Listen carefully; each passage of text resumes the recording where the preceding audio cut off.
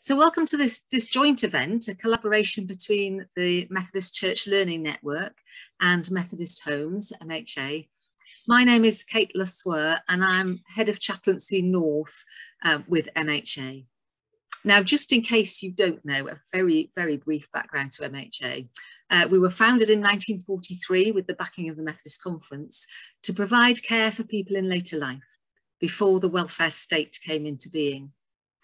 The first home was opened in Surrey in 1945, and we now have 89 care homes, 70 retirement living communities, and 48 MHA communities groups, and a whole host of online activities that can be accessed by anyone, anywhere.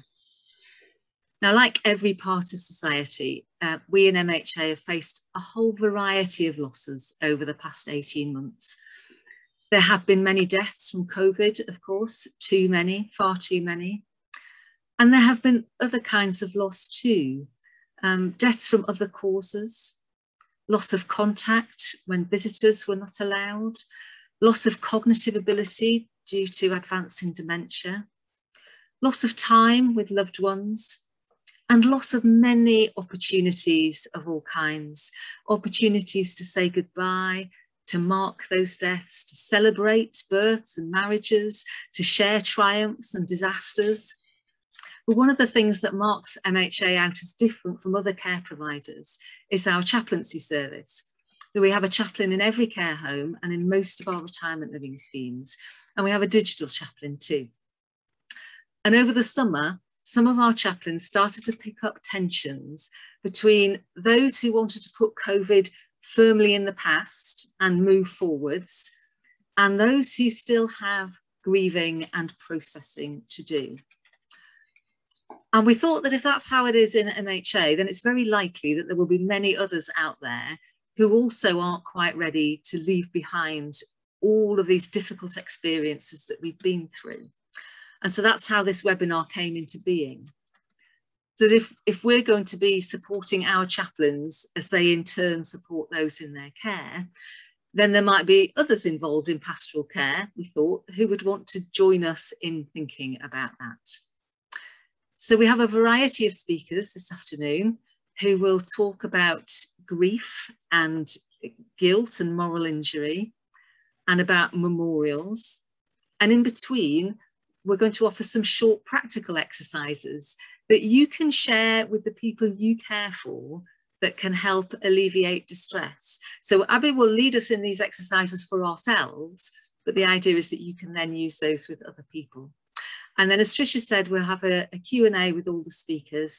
So be putting your questions into the chat as we go along, and we'll be keeping an eye on them for later and pulling out some of those common questions and common themes. But before we get started properly, I just want to say a quick word about looking after ourselves. You know, we all know how important that is, especially when we're providing pastoral care for other people.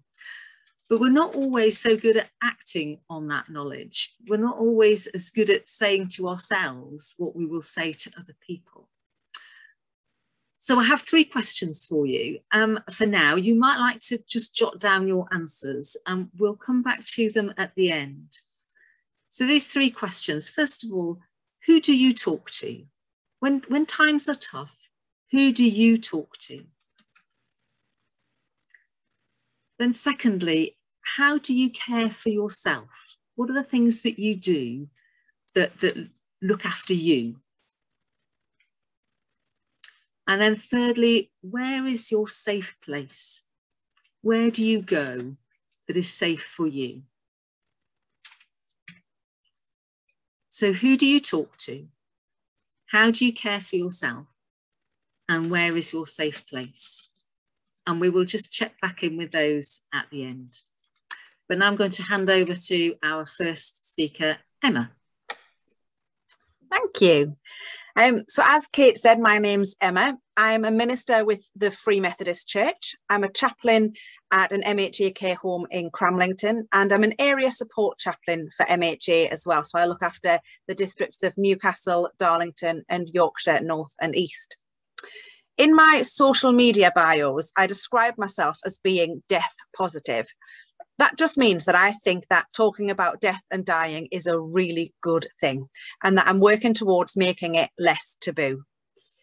And some people say, well, why is that? And it's simply so that we can work on decreasing people's anxiety about death, that we can help people to understand their options when it comes to end-of-life care and about death itself and what happens after they die.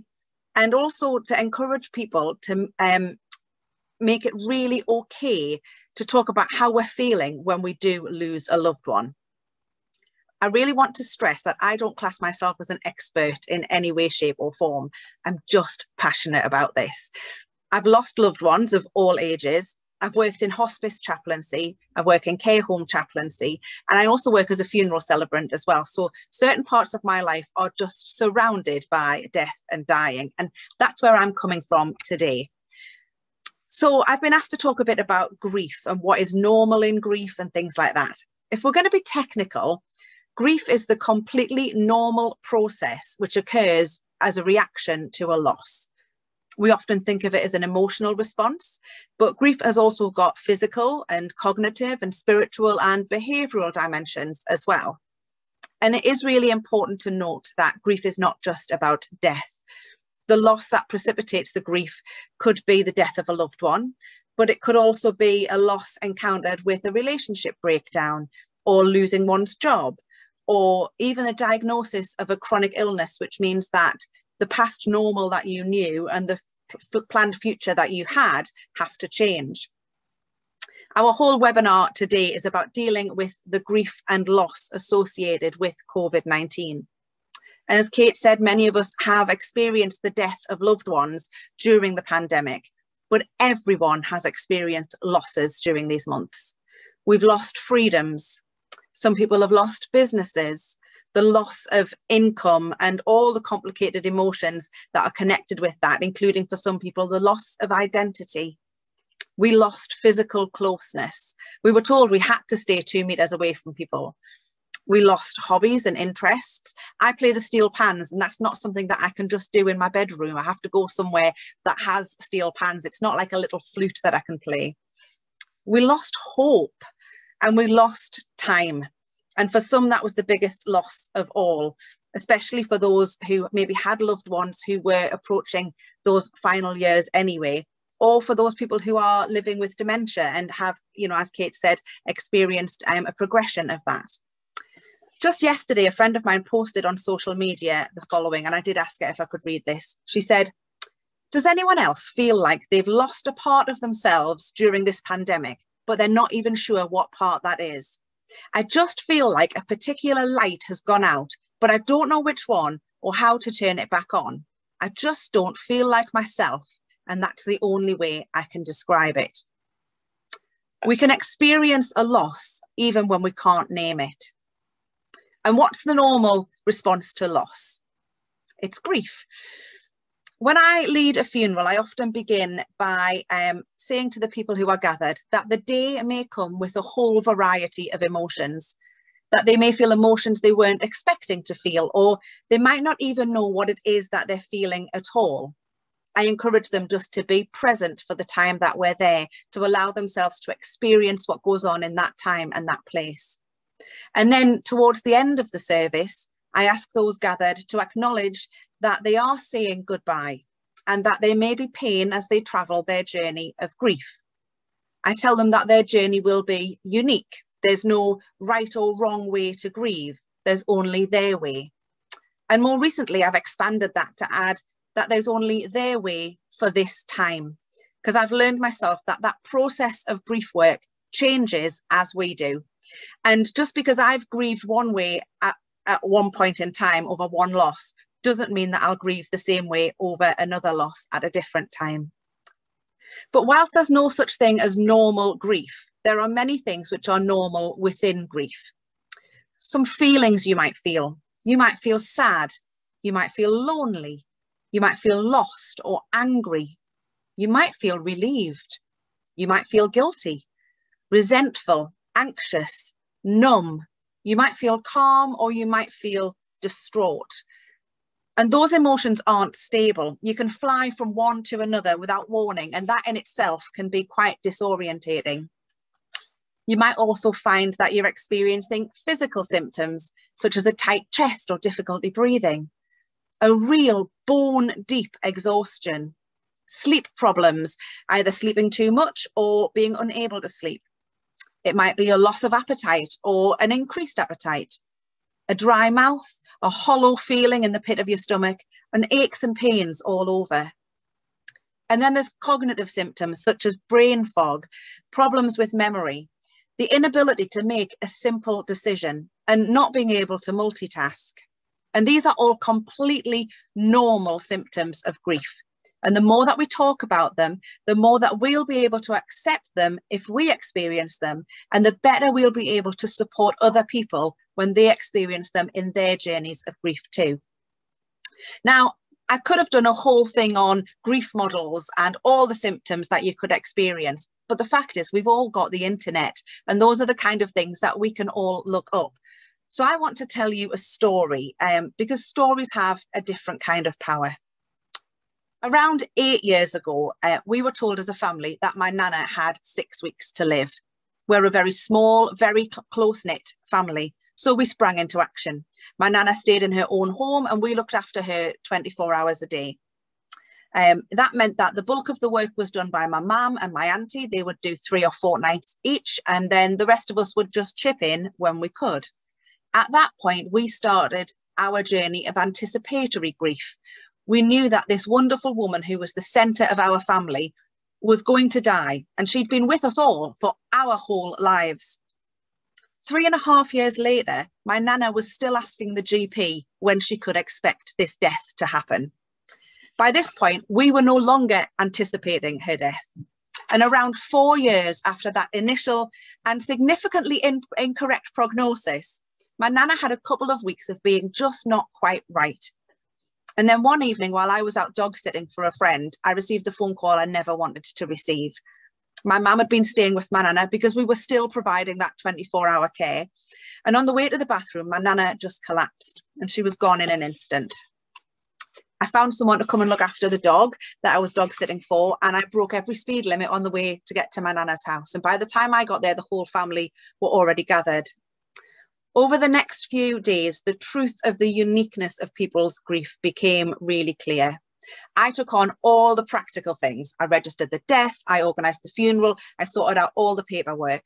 My sister kept wanting the family to get together, to go out for a meal, to gather with each other and to talk about my nana. For the first couple of days, I went along with this because I felt like it was expected. And then I broke and said, I can't do this. You see, my sister's an extrovert and she needed people around her in order to be able to express her grief and work through it. I'm an introvert. I needed to do the things and then I needed to be on my own. Whilst my sister found comfort in the family being together, all I saw was the massive gaping hole where my nana should be. I took my nana's funeral. It was the first funeral I ever led, and people kept commenting to me about how brave I was to do it. But I didn't feel brave. I didn't feel anything. And because everyone around me was wanting to gather and cry together, I felt like there was something very wrong with me. A few weeks later, I was at work and I found myself curled up in the corner of the office against the radiator with what I can only describe as a big black hole or a swirling vortex of doom in the pit of my stomach. I felt sick, but I felt empty. Later that day, I was driving home from work and I stopped off at a coffee shop and I got stuck. Whilst I was sat there, I realised I couldn't move. I managed to message a very good friend and she called me and realised that I was having a quiet panic attack, and she talked me through step by step to get me home. And then I called my GP. My journey of grief for my nana was very different from my sister's journey of grief. It was completely different from my mum's journey of grief, and it was totally different from any other journey of grief that I've ever been on. I told you about my nana because stories are powerful, and when we share our grief stories with one another, we begin to see that although my story is unique, you may well experience some of those symptoms in your own story, and it might help you realise that you're not going insane when you're curled up against a radiator in the office at work. By normalising these characteristics of grief, it just might make the whole thing a little bit more manageable. I'm going to hand over to Crispian to talk us through a bit more. Thank you, Emma, and for sharing that personal story. Good afternoon, everyone. My name is Crispian. I am the other head of chaplaincy alongside Kate, covering the South. I'm going to talk to you about complicated grief and how that expresses itself and how it can sometimes lead to something being more commonly termed as moral injury. I should say as well that I've just started as a research student looking at researching the role of chaplaincy and its effectiveness in community trauma. So I'm not an expert yet, but maybe in 5 years I'll have a couple of answers. Any death is traumatic for those left behind. And one hopes that a death is natural, painless, and surrounded by loved ones. But we live in a fragile world, and we are fragile human beings. It doesn't always work out the way we want it to. Terrorist attacks, burning buildings, road traffic accidents, natural disasters, and many more are examples where loved ones are suddenly and unexpectedly taken from us or gone before their time. And in some circumstances then, those feelings and emotions and physical and mental pain that surround grief can last longer and become more difficult to deal with. It would not have escaped you that we have been living amid the first global mass trauma event for several decades. Arguably the first of its kind since World War II. And after the pandemic ends, its effects will linger across societies for years. The pandemic is creating bereavement on a huge scale. For loved ones, the rapid deteriorations seen in some COVID-19 cases when patients go from mildly symptomatic to death's door in days make emotional preparation hard. Restricted visits meant that those important conversations didn't happen. We're all familiar with those pictures of people at others' windows. Or the rituals following a death were thrown out of the window with socially distanced funerals. And we can remember the Queen sitting on her own in Westminster Abbey. And as there are continuous reminders of the virus with daily reports of cases and deaths, that too can trigger traumatic feelings and memories. And what makes the experience even more complicated is that whether it's a fatal shooting or a burning building or a rocket attack in Israel and Palestine, the evidence is clear that communal gatherings and social networks are crucial for adequate recovery. It becomes a problem and slower healing process when we can't be together. And the nature of the pandemic, as well as being physically distant from one another, throws up other difficulties in being able to process the trauma that has been experienced. Does a death from a virus give the same narrative to other kinds of mass trauma? It can't be seen. Who is the enemy? What is it we are fighting? What is the never again cautionary tale? What we know for sure is that the pandemic brought death home to all of us, and particularly those working in health and social care. As a whole community, we experienced the fragility of life. They were only X amount years old. They were fit and healthy.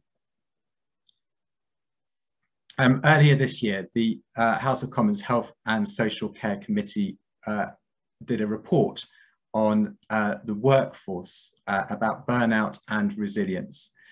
and wrote, in social care, colleagues faced heartbreak at the excess deaths of those for whom they were caring. Heartbreak is an interesting word to use. In care homes, residents become like family. They are known and loved.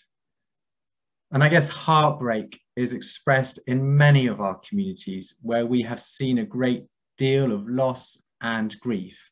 And that can have a profound impact on those who are close to it.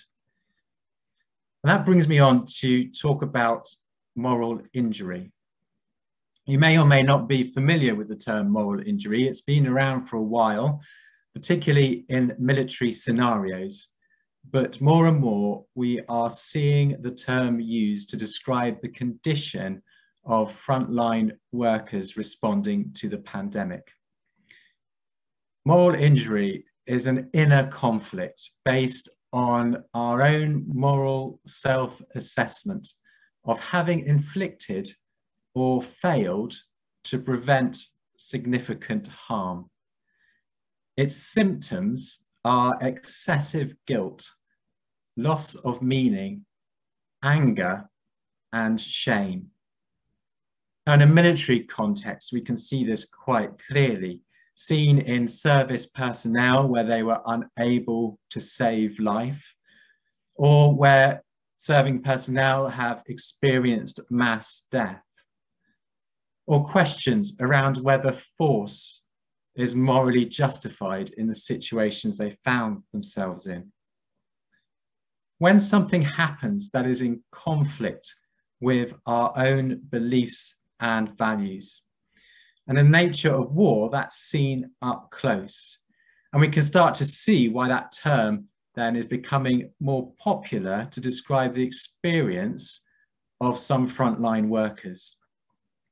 A more detailed description has it as this: moral injury originates at an individual level when a person perpetuates, fails to prevent, or bears witness to a serious act that transgresses deeply held moral beliefs and expectations, which leads to inner conflict because the experience is at odds with their personal core ethical and moral beliefs.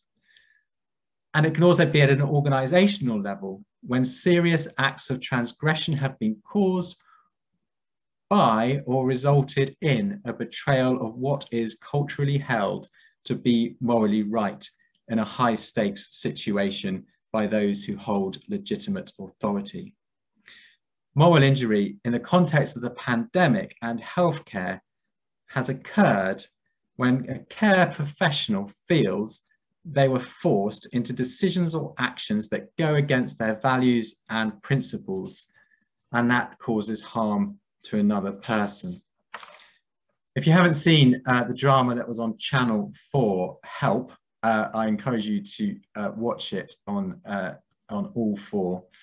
The drama really helped to show some of the reality of the experience of going against a person's beliefs and values or their morals in the situation they found themselves in.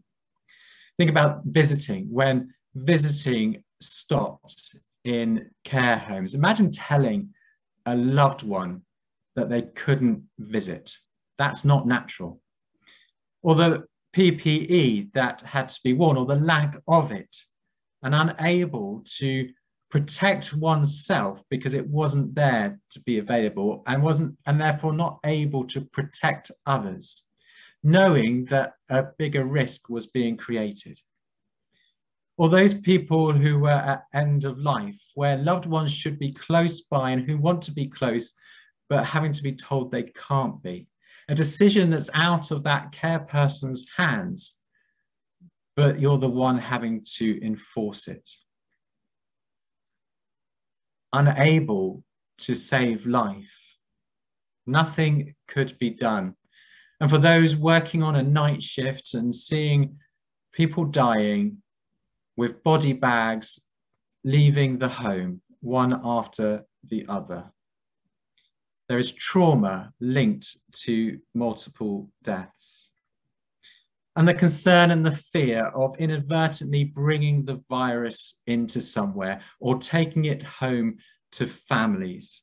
And so workers staying in the care home and residing in there themselves to protect their family and not being with their family. And no time to grieve. It's been relentless and still is. So in the bleakness of this complicated grief and this trauma, how do we respond? Should we just leave this to the professionals?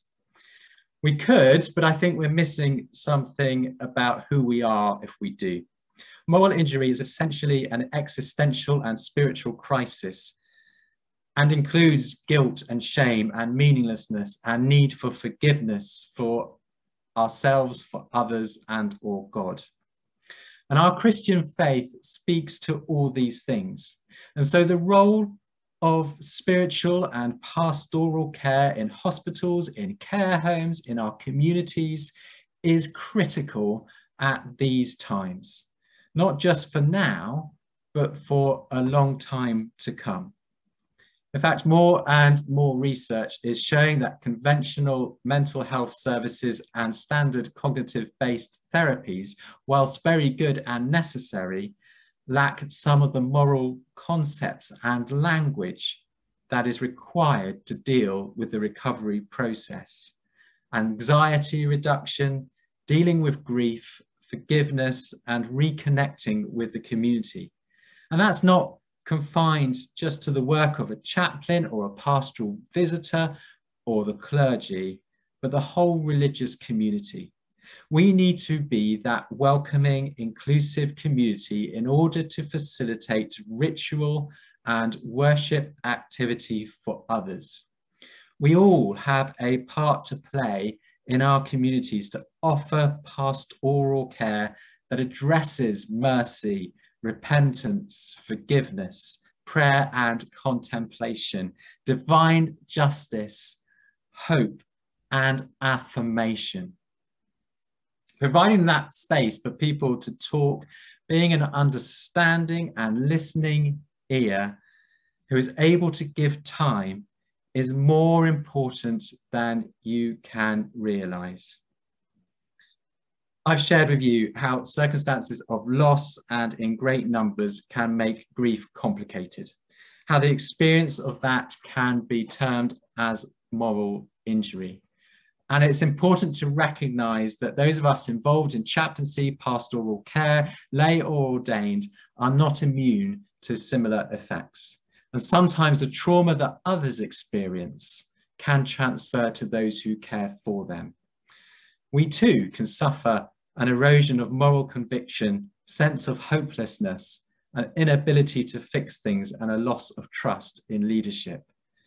But by being aware of what it is you are suffering, I hope you realize that this is actually something that can be worked through. There is hope. We need to look after ourselves. Balancing work, play, and rest is essential to our human functioning. Identifying healing activities, creating art, enjoying music, spending time with family, friends, enjoying nature, traveling, taking time off, pursuing hobbies, simply resting and relaxing. Reconnecting our bodies is especially useful. Exercising, dancing, getting a massage, engaging in activism and no trauma voluntary work. Tend to your spiritual needs and find a way to restore faith. And there's great restorative value in being able to step back from our own work and put things into perspective. And with that, I will hand over to Abby. Thank you.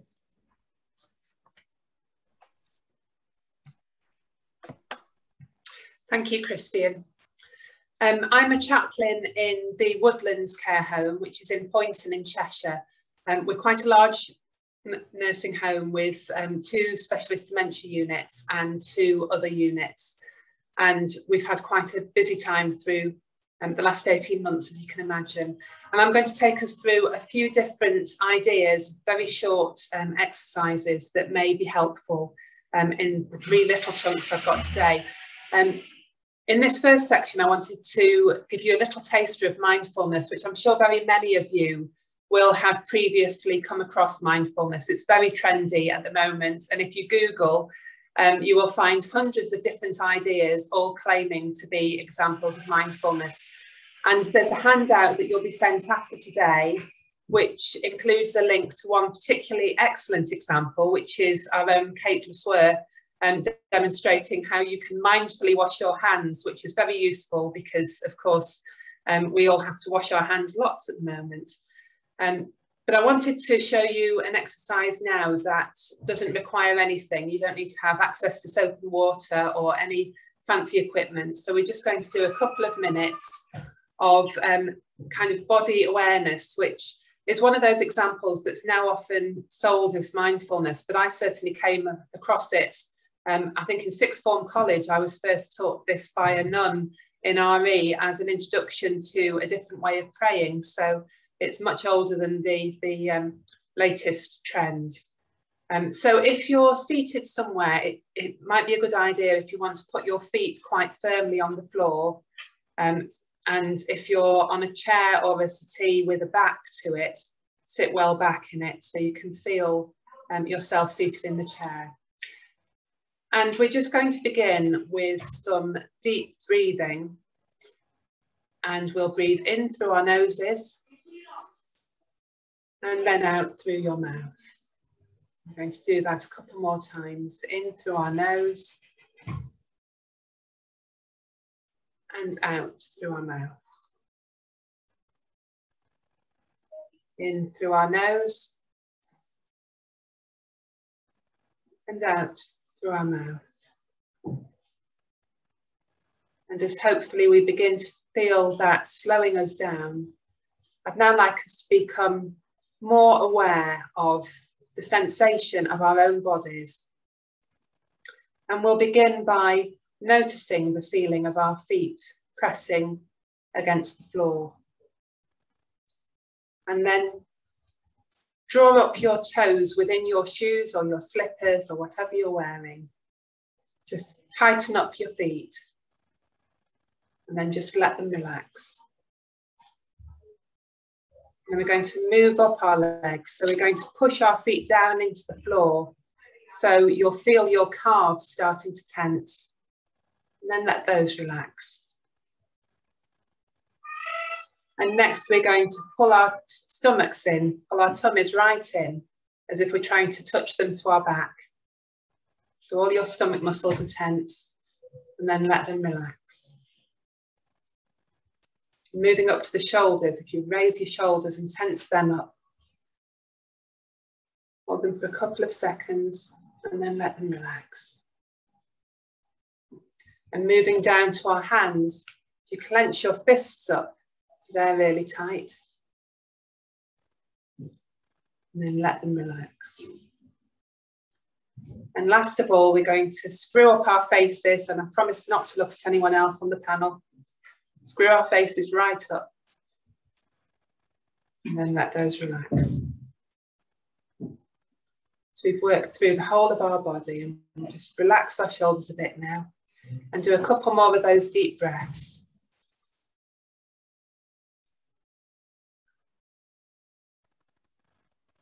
And once more, in through the nose and out through the mouth.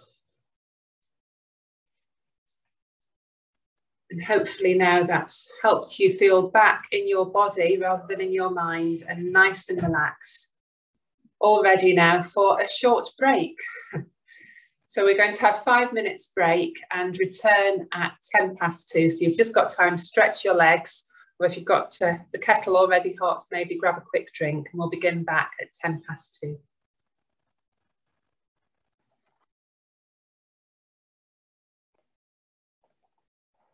Well, welcome back everyone, and thank you for the invitation to participate today. I'm Sarah. I work 4 days a week as a chaplain in a large Methodist care home in Bedford and supported living flats next door to the home. I came from working much of my life in parish ministry, and one day a week I offer spiritual direction and supervision for directors within the St Albans scheme, diocesan scheme, and I feel that all these aspects of my work nourish the others. It's rather appropriate that I've got the memorial slot to present today, as the care home I'm in is actually a memorial itself to two sisters killed in a car accident in their teens. Memorials, we've all had experience of memorials, but I hope that these reflections will help us in our thoughts. I want to begin with a really short poem by Mary Oliver. Someone I loved once gave me a box full of darkness. It took me years to understand that this too was a gift. When we're planning a memorial, I think there's some really basic things we have to consider. They might be for individuals or for a group or community or even the nation. Think of the memorial of the tomb of the unknown soldier in Westminster Abbey. Memorials that are temporary and those that are permanent, and problems can arise when perceptions differ. Those who think something is permanent and others think it's temporary. I understand there've had to be negotiations over the COVID memorial wall of hearts outside St Thomas's Hospital. There are memorials, events that are religious and those that are not, those for people of all faiths and none. And that is the great gift of memorials, encompassing the enormity of our difference, holding that dignity of difference. I think the purpose for memorials, Jesus, as you know, our faith is incarnational, and therefore it's no surprise that we need things of our senses to remember someone by. Charles Wesley wrote, "One family we dwell in him, one church above beneath, though now divided by the stream, the narrow stream of death." We all walk past memorials that have just happened overnight. There was one in Bedford this week outside a tattoo studio. And the vigils that have taken place recently, I think, offer a great sense of solidarity and action in the face of sheer impotency. Timing, I think, is all important as to memorial. I think the ones that spring up are to help contain shock.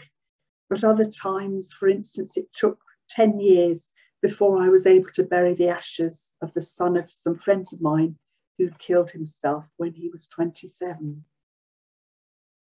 Permanent memorials take on all sorts of guises, as we know, from gravestones, tree planting, memorial gardens, war memorials, bulbs, memorial walks, photographs, statues.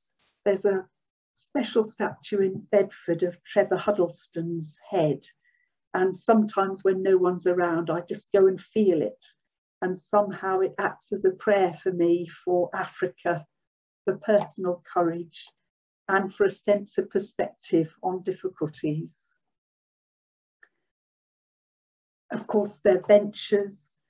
At work, I put up a poster now every month to remember those for whom this is their first anniversary of death. Memorials in relation to COVID, I think it's far too soon to determine what we might need nationally to memorialise this pandemic. I've been reading a remarkable book called Pale Horse by Laura Tilley, that some of you might be familiar with, on the Spanish flu pandemic. And really her whole thesis is that she felt that its impact socially was greater than the two world wars put together in the last century.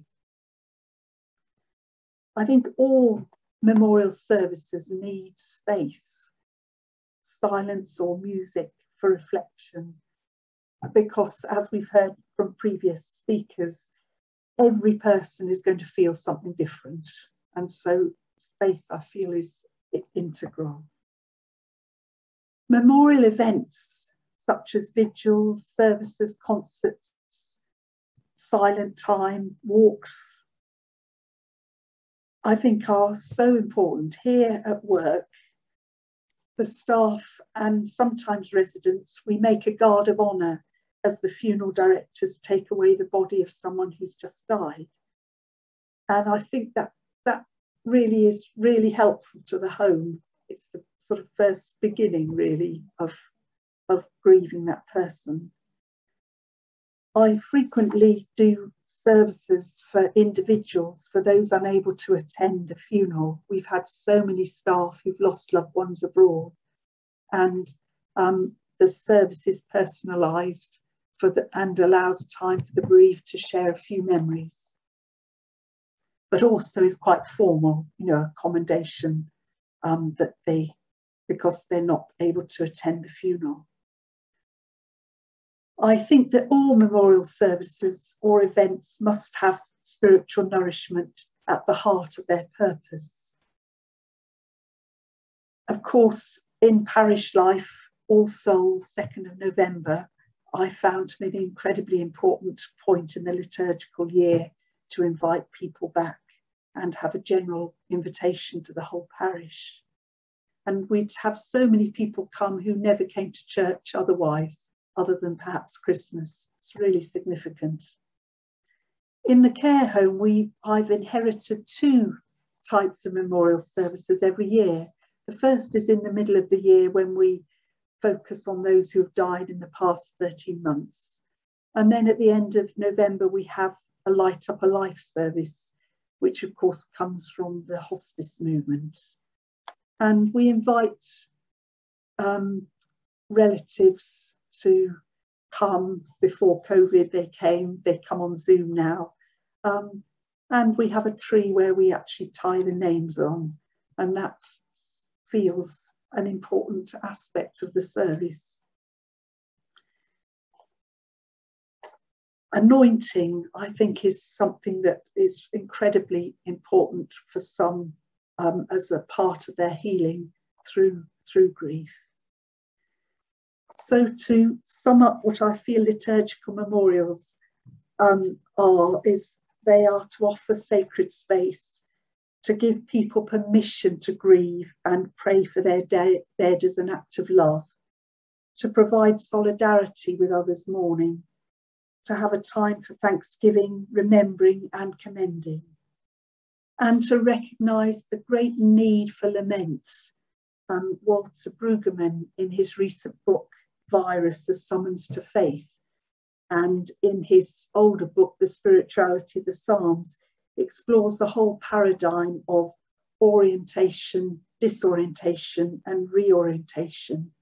And I think memorials have so much to do with disorientation and reorientation. We're never going to go back to the original orientation place. The landscape of loss and bereavement and mourning is moving us towards that new landscape, that reorientation. I think liturgical memorials are also to create hope. And of course, penitence and absolution is sometimes incredibly helpful. The content and practicalities, there are some resources that can be sent out if you wish. But I think familiarity, if it's a Christian service, then obviously the Lord's Prayer and well-known hymns and a familiar Bible passage. A time for reading out the names, I think, is very important. Space for reflection, something to take away with you, whether it's a little card with a piece of rosemary stapled on, or a beautiful service booklet, or something to take away. And I think in care homes, absolutely 30 minutes is maximum time. And when we have people there, refreshments, however simple afterwards, I think is part of the whole healing time. As with funerals, I always feel how one conducts a memorial service is as important as the content. You know, the calm, unhurried. As a friend expressed it, we're trying to embrace all present in Christ's love. And I think we do that by how we do it, rather as much as the content. Of course, the liturgical year is a living memory of the life and ministry and death and resurrection of Jesus. And I think I still feel the greatest memorial we have as Christians is the Eucharist. Do this in memory of me. And it brings everything together, all our emotions, hopes, fears, pain, joys, so that somehow we can begin to be remembered, both within ourselves and as a community. And so, as I want to end with a poem I wrote. I have a Eucharist service on the nursing unit at their request every week. And before, during Passiontide, I wrote this poem. Pandemic Easter. Passiontide is here.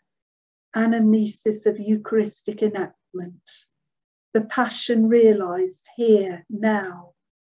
Residents assemble, hoisted, wheeled, expectant. Histories gathered, griefs acknowledged, all held within the boundary of liturgical timelessness. Passiontide is here. Amidst the dropped books, the distressed cries, the croaking voices, the hand sanitizer and face masks, the buzzers and the steady hum of the oxygen tank, the familiar drama unfolds. Passiontide is here, the bread is broken, fraction gathering us into Christ's passion anew, remembering us, fragmented brains remembered, searing emotions remembered, stretched faith remembered, pain and grief remembered, and then for a dazzling moment or two, we find that we have been remembered through the Passion into the resurrection. Alleluia.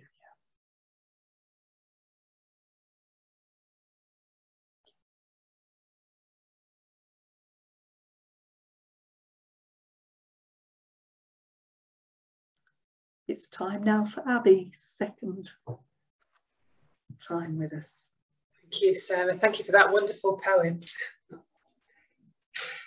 So this second exercise is a little bit different to the first one. The first exercise I took you through was really about centering in the present moment, but in ourselves, and being very aware of our bodies.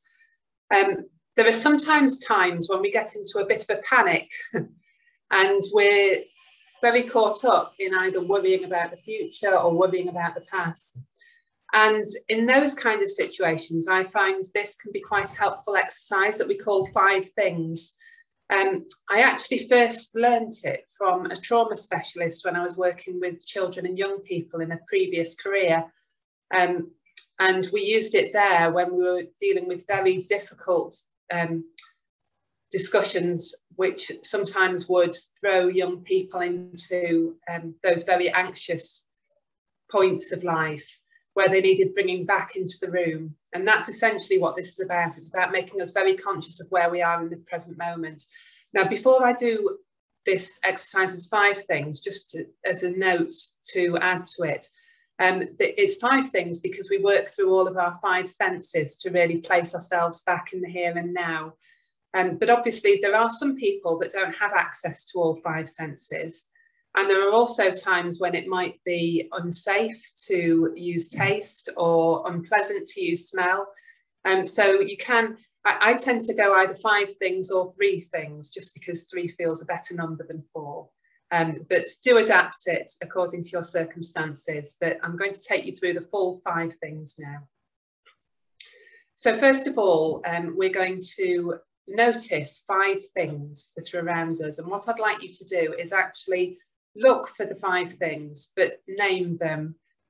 Obviously, we're all on mute, so we won't hear one another, but actually say out loud what you're looking at. So I am seeing a picture that I have on my wall of Iona. I'm seeing my diary on the desk. Outside the window, I'm seeing some trees and the leaves blowing them. I'm seeing our memorial candle, which is on my windowsill. And as usual, under my desk, I can see a bit of a mess of several bags that I've dumped there. So now we're going to move on to 4 things we can hear. I can hear the clock ticking in the room that I'm sitting in. And I don't know whether you've been hearing this as I've been speaking, but we also have the lift works in the next room to me, and I can hear the lift chuttering with itself. And I can very softly hear the voices of some people in the next room. And I can hear the leaf blower outside. Someone's obviously tidying up our grounds. And after noticing 4 things we hear, I'm going to focus now on 3 things that we can touch. And do actively feel, whether with your hands or with a bit of your body that's touching them. So I'm feeling my solid chair arms underneath my hands and the floor underneath my feet. And I'm also going to reach out and touch a book. So I quite like the feel if you flick through the pages of the book.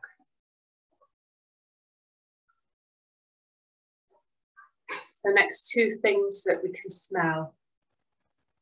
In here, I can smell the cleaning stuff that we use, because I gave my windowsill, which was very sticky, a good clean before. And I can faintly smell the coffee that I made myself in the break.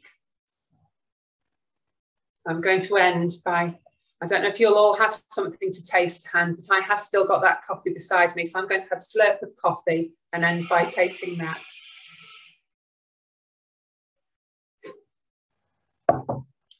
So hopefully we're all very much present in the moment after that. And I think we're going on to our panel discussion now.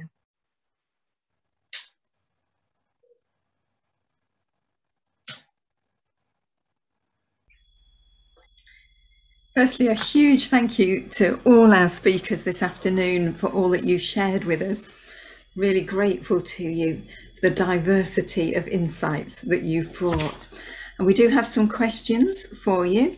Before I introduce the questions, I'm just going to say one of the questions was, is there a transcript? Because I can't write it all down fast enough. We don't have a transcript, but we are recording.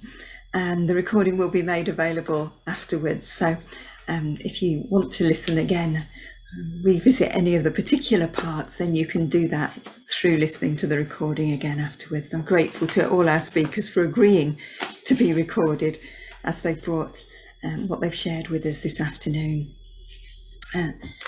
So turning to some of the questions that we've received. One that I'd like to put to Abby was, speaking about death to young children is another difficult one, including giving them time to talk it through and ask questions. Sorry, I've not read that very well. I'm going to do that again. Speaking about death to young children is another difficult one, including giving them time to talk it through and ask questions. Any thoughts? That was from Jim. And Abby, I wonder whether there's something you might share with us from your experience of talking with children about death. Thank you. Yeah, so I briefly alluded to my past career. I've only been in ministry since 2018, and prior to that I was a youth and community worker and worked for Bernardo's. And for the last 6 years of that time, I was managing their trauma services in the northwest of England. So we did a lot of work with children around loss, which included some around death, although there was many other sorts of loss as well. And I suppose first I'd like to thank Jim for raising the question, because I do think it's really important. It's something we've certainly learnt in more recent years, that we shouldn't try and shield children from death. that it is really important that we share accurate information with them as they start to experience death in their own lives, but also these days, of course, through exposure to the media. And my first thought would be that the starting point should usually be responding to the children's questions, whether they're verbalised or whether they come out in other ways. So being attuned to children, and they will ask questions, and they may well actually ask questions to people slightly removed from the family, especially if there's been an incident in the family, if there's been a recent loss. They might not want to upset their mum or dad, so they may well ask, you know, the local lay worker or minister if they're in touch with them. So the first tip would be to take your cue from the question and respond to it accurately, but in an age-appropriate way. At the same time, if the questions are arising from a situation like the current pandemic, I think it's quite important that we manage children's exposure to it as well. And I know this is terribly hypocritical of me, because during the first wave of COVID, I was the world's worst. And we really need to avoid having the news on constantly, because with this 24-hour news culture we've got now, it is overkill, really, and it can be quite difficult and distressing for people. And at risk of showing my middle-class credentials, I highly recommend BBC News coverage as well for children in that kind of age group, because they do it so sensitively, and they have specialist advisors who really know how to deal with difficult questions with children.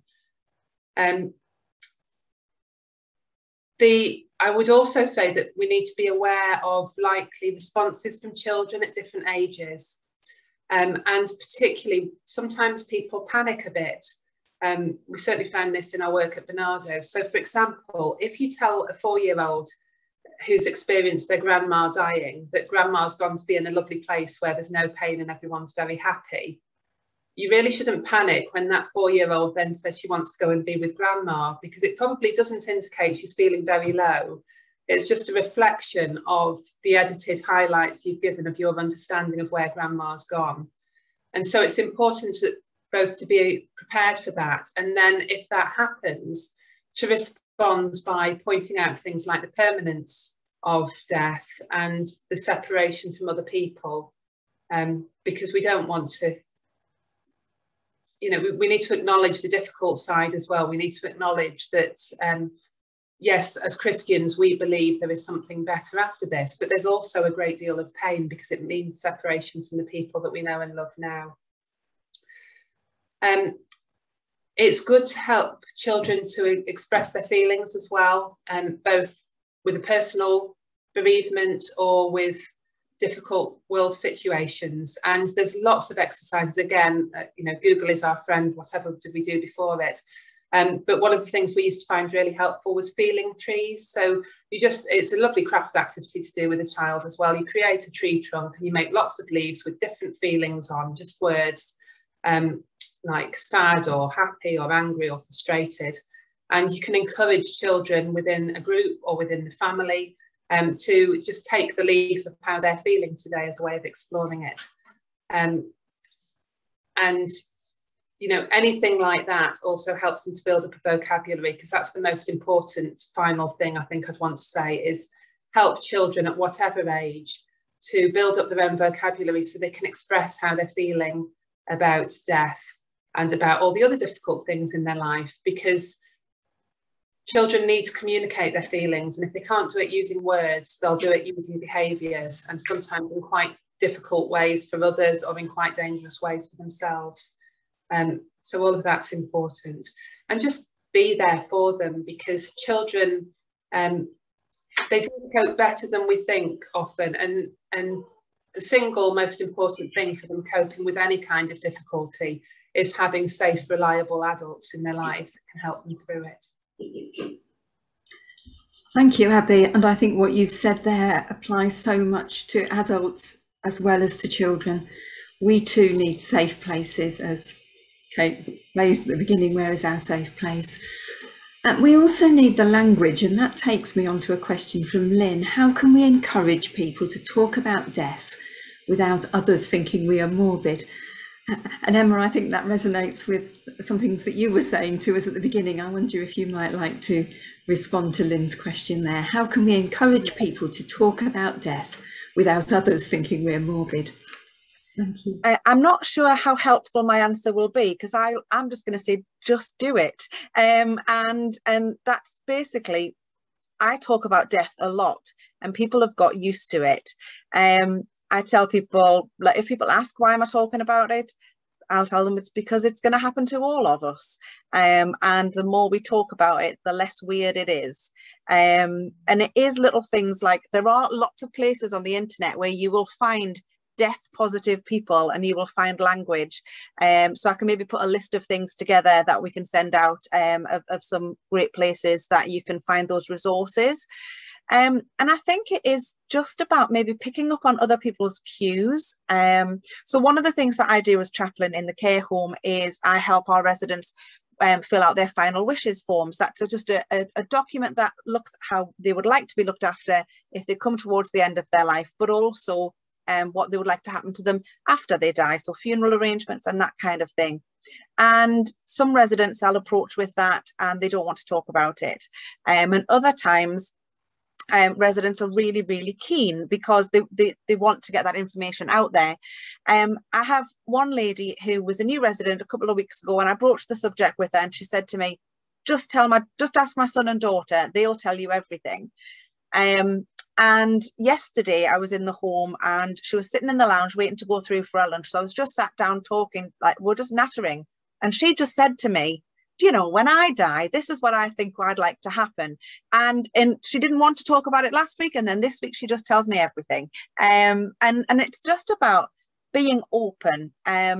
So we can have, you know, if something's on the TV and someone has died, let that be a starting point. Prince Philip's funeral was an amazing starting point for conversations about those kind of things. So pick up those cues that you can, and if people think you're morbid, just tell them you're a realist, and that we're fighting the last taboo, and we will talk about death because it's important. Thank you, Emma. So that's an encouragement to us all, just to have courage to start those conversations and allow them to happen. We have a question from Ruth. How do we raise awareness of the impacts of pandemic grief amongst congregations in a way that exposes positively and helps people travel through the range of behaviours, attitudes and responses people display in church, e.g. resistance to wearing masks, caution at physical contact or over-pushiness about the same, etc.? I wonder whether you've any thoughts, and I don't think it's this isn't restricted to congregations, could be groups of people in other settings as well, I think. How do we encourage that awareness of the impacts? I'm happy to give some yes, thought. Please, Crispian, thank you. That's an interesting question. I think it's important to recognise that this is not normal, and what we go through and the rules that we're given is not normal. And that's important for people who struggle with those things. When we start to normalise what we're doing, what we're saying is then it's okay to be socially distanced from one another, to not express ourselves as we normally would. So we need to be aware of that. I think in our churches and our congregations, we need to have that space and to let people know that we have that space where people can come and do what they need to do in response to what they've gone through. When I was talking about sort of moral injury and that feeling of guilt, it's not that somebody has gone out and done something wrong, that somebody is to blame. It's just that that person feels, which is why it's moral injury, they feel and have experienced guilt, even though they had no choice and it wasn't their fault. So there needs to be space for repentance. There needs to then be space for forgiveness and to explore what that means for people. You know, I worked with somebody over a long period of time who was, when I was a chaplain in the Air Force and a pilot, who'd experienced immense guilt, even though he had not personally done anything wrong. And he just needed to know for himself that he was forgiven by God. Not that he had much of a faith, but it was still important to him. There is something about understanding and acknowledging our identity as being known and loved by God, and the church does that and is in a prime position to do that for people, that we have an identity because we're known and loved by God, and that there is hope. Hope because we are not alone, hope because this isn't normal, hope because of trust in God. So people will come with all different experiences, people will come with all different thoughts of what's right or what's wrong. The best thing we can do is provide, and we've said it already, is provide that space for all those things to be explored and for us to be that inclusive, welcoming community so that can happen.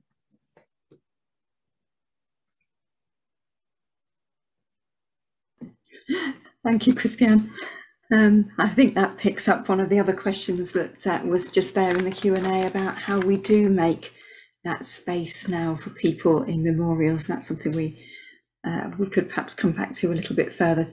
Time is ticking on, so I'm going to turn to another of our questions here. Thinking about memorials, we may need to restrict numbers. Is it okay to ask people to RSVP? It goes against the grain, but to continue to protect everyone, it feels necessary too. Sarah, I wonder whether how you feel about asking people to book in a place for a memorial.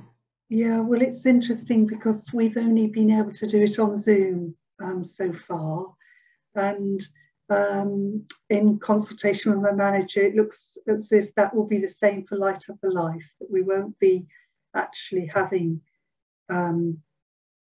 relatives there. But we always have asked for an RSVP for catering, and that makes a great excuse, a great reason why you need an RSVP. Yeah, because normally I wouldn't dream of that, but I think that's another acknowledgement of how difficult this time is, isn't it? That actually we do need to know whether we've got safe numbers.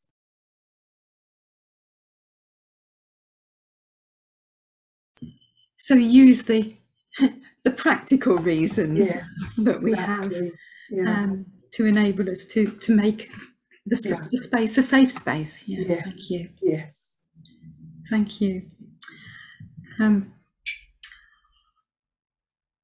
We are coming towards the end of our Q&A time, but one of the questions there was, how have you each, how has the pandemic impacted on each of you as chaplains in your roles? I wonder if any of you want just to say something from your own experience about how this has impacted on you. I start with Crispian. Would you be able to say something for us? Yeah, I think for me, as in my role as head of chaplaincy, I get to visit different places. So other members of the panel are more embedded in homes. But I think, you know, in terms of chaplaincy, in terms of who we are, our mission, you know, what we're called to do, you know, for such a time as this, that actually all you know, God's grace, gifts that we have been used across the piece to their most, and it's just been astounding and privileged, really, from my position, to be able to see how chaplains have been able to engage and support not only residents but their families and our colleagues through what's been such a difficult time, and how much chaplains have been relied upon. Thank you, Crispian. Other members of the panel, is there anything that you would like to share from your experience of the impact this year? Emma? Yeah, I would just say I was shocked at how it impacted me at the beginning. So the home that I'm in, we didn't get COVID at all in the first wave. It was this time last year that we got COVID in the home. So we got through the whole first wave. But I live with my parents, who are both over 60, and my dad's got COPD.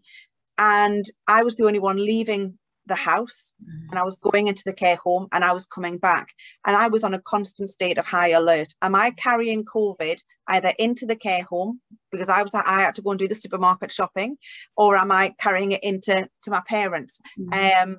And I remember speaking to my manager one day and just saying, I'm feeling anxious, but I don't know what I'm anxious about. And she just said, you're anxious because you're on alert all the time. There's nothing normal at the moment. And I think that was it. I was concerned about everybody else's safety. And I think others would say the same. You know, we were going in, so we were the ones who could potentially carry this virus. And that's kind of where I was at. So from a personal kind of perspective, I just wanted everybody else to be safe. And I was terrified that I would be the one to carry COVID in. Thank you, Emma. Sarah. Yeah, that very much chimes with my experience of high anxiety in the first lockdown, because of course we weren't getting all the testing. But I think what I've found is that I feel as if the staff are using the chaplain, if you like, for want of a better phrase, far, far, far more than previously. I feel as if I've got to know staff in a completely different way, and that's been really special. Thank you. Abby and Kate, anything you would like to add? Just following on from what Sarah said, the other thing that has been much more time supporting the relatives, because whereas the relatives used to just come in and see their loved one with us, they've not been able to do that. So we've become kind of bridge between the two and helping with Zoom calls and things like that. So that's actually been really positive. But I think there's been a kind of constant change in the role as well. The home that I'm in had an outbreak early in the first wave, which in some ways was really good actually, because I caught it at work, so then I'd had it. And actually in terms of the anxiety levels, that helped. There's been constant changes, because of course that then meant that we couldn't do lots of the things we'd normally be doing. And then once we were out of outbreak, then we couldn't have visiting ministers in. So whereas I used to lead very little worship at work because we had lots of visiting churches coming in, I've been leading lots because we've had no visitors, and because we've had to do it unit by unit instead of one service for everyone to allow social distancing. So yeah, there's been constant change really, but yeah. Thank you, and thank you for that contrasting experience of Emma's anxiety around not having it, and your own suffering of being subject to the virus, and then the relief in one sense of that. So thank you.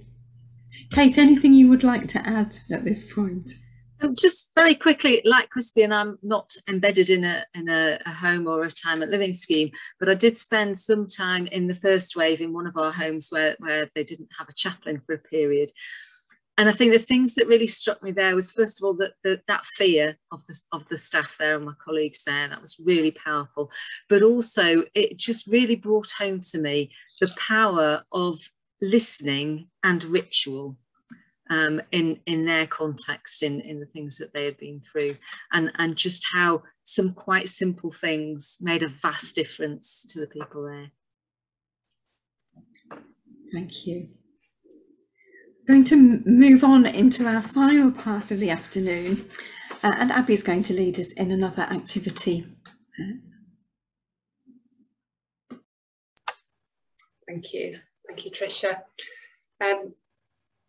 This is the one activity that really won't fit into 5 minutes, so I'm going to explain it rather than do it fully with you. But the last thing we wanted to share was, which I'm sure, again, some of you will be very familiar with, is the idea of examen, or the review of the day, which is a prayer practice from the Ignatian tradition. Allegedly, it's the one prayer that St. Ignatius used to tell the Jesuits that they weren't allowed to skip, however busy they were. I don't know how true that is, but I can see why it might be true. And it's also different, apart from not fitting into 5 minutes, it's also different from the other exercises that we've looked at, because it is looking back rather than the others, which have been very much about grounding in the present. But I think after difficult times, such as we've been through, it is helpful sometimes to just take a small chunk of time and reflect on it.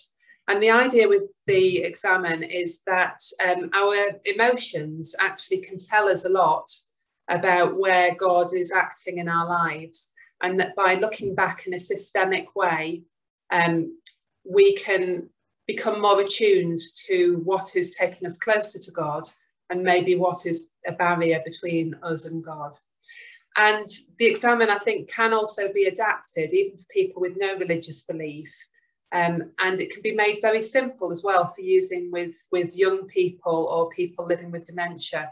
It can be as simple as saying, what is the worst thing that's happened to you today, and what's the best thing that's happened today? And then just spending a moment, if it is in a religious context, saying thank you to God for what's been good. But to do the examen properly, you really need at least 10 or 15 minutes. And I'll talk you through, so we won't have time quite to do it properly. But you can take any period of time. The traditional way is to do it at the end of each day as a review of that day. But since we're going to be doing it very quickly, I suggest we do it now as a review of the last 90 minutes and what we've shared together on this webinar. So the first part of the examen is just to reflect back over that time. Perhaps imagine it as though you're watching, for those of you old enough like me to remember video recorders that you could fast forward and watch in fast motion. Imagine you're doing that. Flick through what we've been sharing this afternoon about everything Emma shared, and Crispian and Sarah, and the questions and the answers that we've had. And just look through it without any judgment, first of all. And then once you've done that, look again, but this time be noticing particularly those things that you're grateful for. And perhaps actually name the things that you feel grateful for in hindsight, that have been helpful to you this afternoon. And once you've done that, the next stage is to look back again, but with particular reference to your emotions. So really notice the feelings that you felt. It might be that there were times when you felt anxious at something someone said. And it might be helpful to think, why did that provoke anxiety? Was it because it resonated with something that's coming up for you? Or was it because you felt that maybe in the past it didn't fit with how you've done something? You might have felt frustration at some point. And is that because that part of what we were talking about wasn't relevant to you?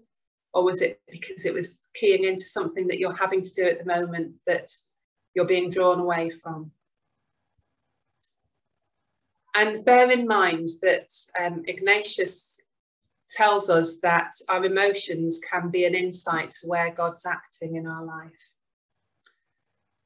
And then after reviewing, looking at your feelings, the last step in the examen is to offer to God the next chunk in your life. So in the context of reviewing this webinar, you might want to pick up what you want to do next from today. If there's anything you want to take forward or take into your own ministry, and maybe offer that to God and ask God to help you to do that and to bless that work.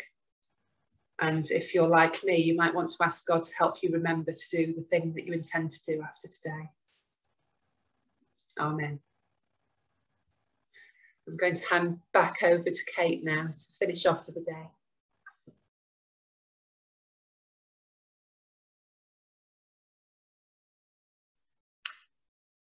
Thank you, Abby, for that. And thank you so much to all of our speakers this afternoon for sharing your insights and your wisdom.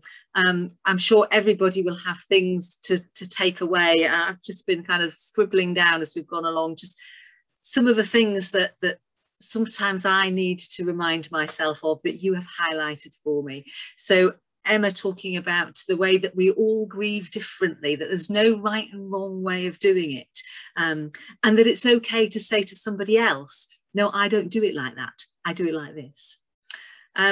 To Crispy, and talking about the importance of making space, and the part that we can have in that, both in chaplains but in church as well. And some of the questions that we haven't had time to answer have been about the ways in which we can create space for people to talk about their experiences. And Abby offering us those, you know, what on the face of it are quite simple things, but actually go very deep very quickly, and things that we can all do either for ourselves or for the people we're ministering to. And Sarah reminding us of the importance of ritual, so of Eucharist, the power of the Eucharist, and that's been another loss as well, hasn't it, that, you know, for so long we weren't able to share the Eucharist with one another. And also bringing in anointing there. It's not a very Methodist thing. We don't do a lot of anointing in the Methodist Church, but I think there is something that we can learn there from other traditions, to explore about what it is that anointing can bring to people through that particular ritual. So thank you so much to all our speakers. Thank you too to Tricia from the Learning Network for the huge amount of work she's put in behind the scenes over the last few months, and for chairing our Q&A for us so well. And thank you to Funmi, who's been hiding with a turned off camera, but who has been pressing the buttons as we've gone along in all the right places. So thank you for that. And thank you to you for coming. There's no point us sitting here talking to ourselves about this. So thank you for coming. Thank you for those of you who've asked questions, and apologies those of you we haven't managed to get answers to in the time. But thank you too for all the care that you give to the people that you're with day in, day out, for the difference that you make to people's lives. As we know, grief is a natural process following a loss, and most people will naturally start to feel better in time. It's not that we forget those we have loved or get over what has been lost, but the pain does become less intense. And occasionally we know it doesn't work like that, and a person may need more help. So we might suggest you get together a toolkit if you haven't already. There are national websites and helplines for people like the Samaritans and bereavement advice and Cruise, but there may also be local groups where you are that you can signpost people to.